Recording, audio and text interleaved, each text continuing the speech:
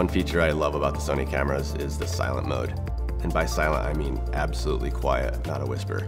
I use it for something that maybe not everybody's thought of, portraiture. It's amazing how when you set up a portrait, as soon as someone knows you're shooting, they'll change the persona. And that first or second frame is sometimes the one that is the one, the shot before they bring up their guards.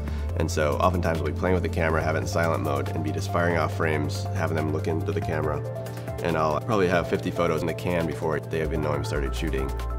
And oftentimes I can get it before they even know I've started. It's a great way to, if someone's not comfortable around the camera, to just get a few frames off and get some insurance before they're on.